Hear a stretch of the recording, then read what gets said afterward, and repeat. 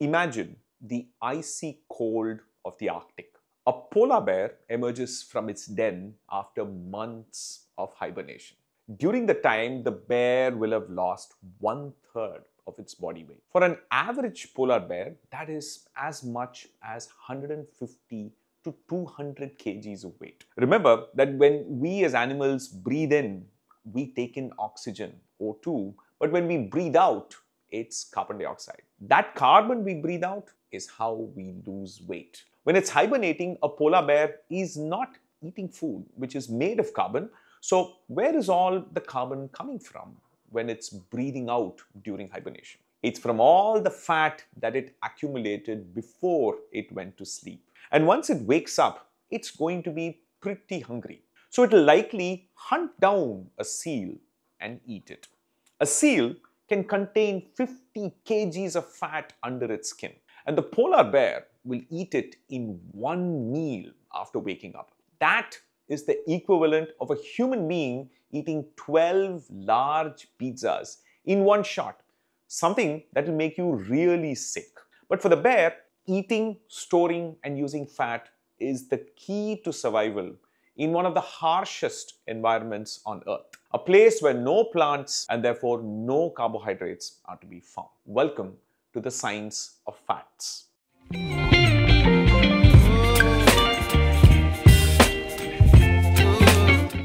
In this video, we'll keep our focus on the chemistry of fats and oils, their role in food, cooking, and general health.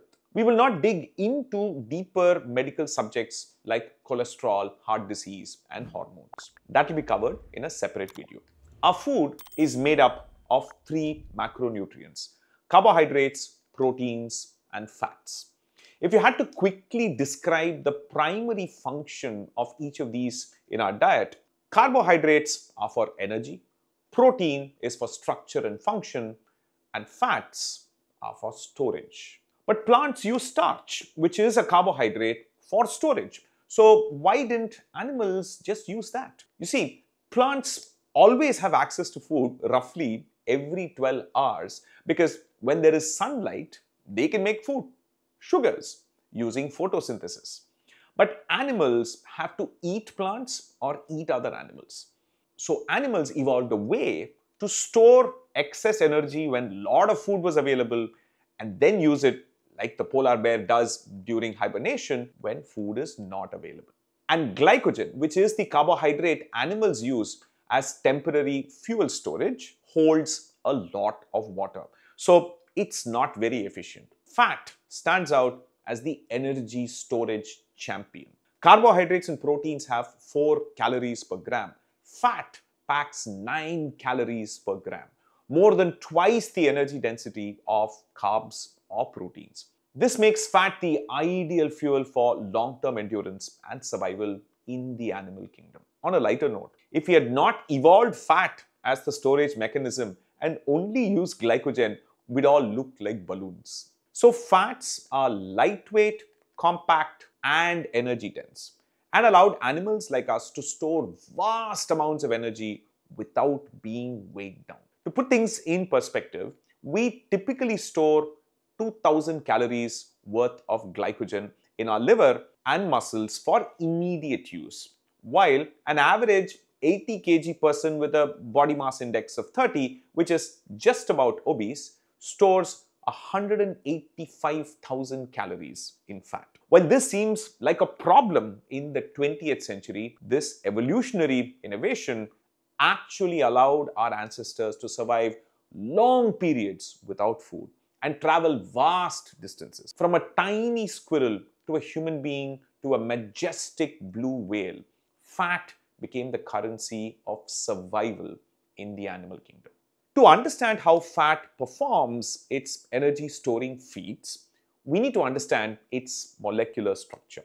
At its core, a fat molecule is made up of a glycerol backbone and 3 fatty acid chains, forming a triglyceride. Fatty acids are long hydrocarbon chains, typically containing 12 to 22 carbon atoms, with a carboxyl group at one end. The number of carbon atoms and the presence or absence of double bonds between them determine the properties and classification of the fat. When all the fatty acids attached to glycerol have single bonds between all carbon atoms, they are called saturated fats.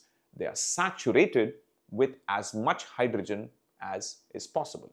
And three-dimensionally, these are straight molecules, so they can be packed on top of each other more efficiently. And that is why they tend to be solid at room temperature. Sometimes when books say room temperature, they use a Western standard, which is 18 Celsius. Room temperature in Chennai can be 32 or 33 Celsius. So this is why ghee and coconut oil, which are both mostly saturated fats, tend to be solid in Delhi during winter and liquid during summer. In Chennai, they are liquid all through the year. When the fatty acids have one or more double bonds, they're called unsaturated fats. The molecules with carbon-carbon double bonds tend to be bent. And bent molecules don't stack together well, and therefore liquids at room temperature. When they have only one double bond, they're called monounsaturated fatty acids, MUFAs. And if they have two or more double bonds, they're called polyunsaturated fatty acids, or PUFAs. Now, one thing to remember, most of the fats we use are never 100% saturated, monounsaturated, or polyunsaturated. They are always a mix of all three in some proportion. We simply use the term for whatever is the majority. So here is a table of common cooking fats in India and their mix of saturated, monounsaturated, and polyunsaturated fats. So as you can see, ghee, coconut oil, and palm oil are called saturated. Mustard and olive oil are called monounsaturated, while sunflower and safflower oil are called polyunsaturated. But let's ask the most obvious question. What does all of this mean for our health? Which of these three categories of fats is healthy? Therefore, what oil should I use? Unfortunately, it's not that simple. There is evidence for good and bad for all combinations of fats.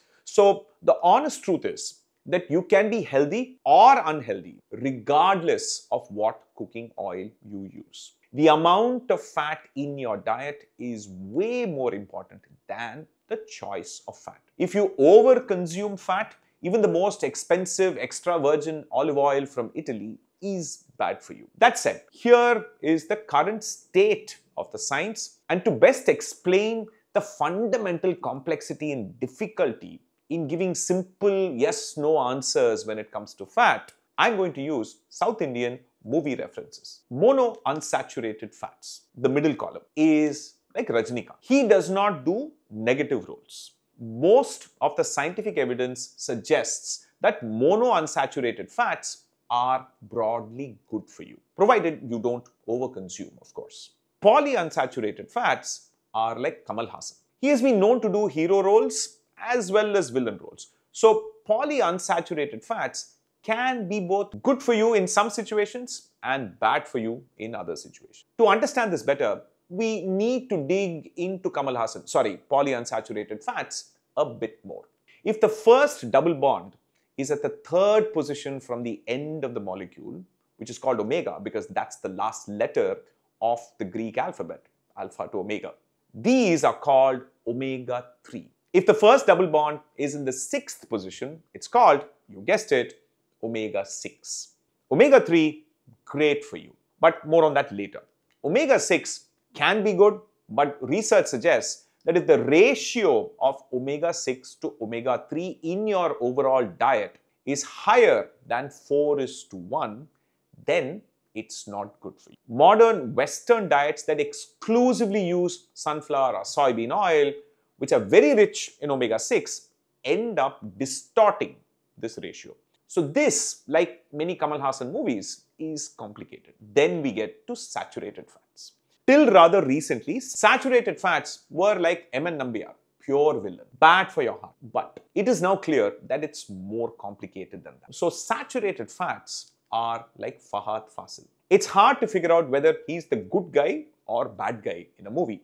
but there is a slightly higher chance that he is going to turn out to be the bad guy. So the WHO and most nutritional experts suggest that people keep saturated fats to 7 to 10% of your daily calories. Now that you know who is Rajnikant, who is Kamal Hassan, and who is Fahad Fasil, the idea is to try and consume a mix of fats in your diet. A mix of mostly monounsaturated and polyunsaturated, and for special occasions, saturated fats.